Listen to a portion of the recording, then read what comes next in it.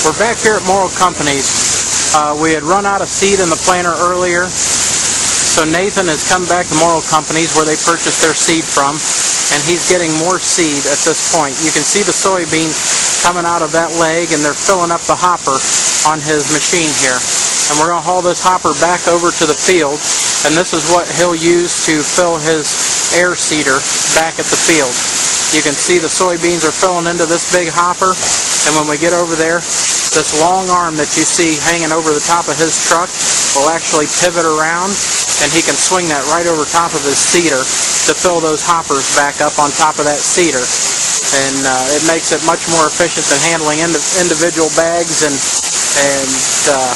just makes it quicker and easier for the farmer to do the job that they need to get done.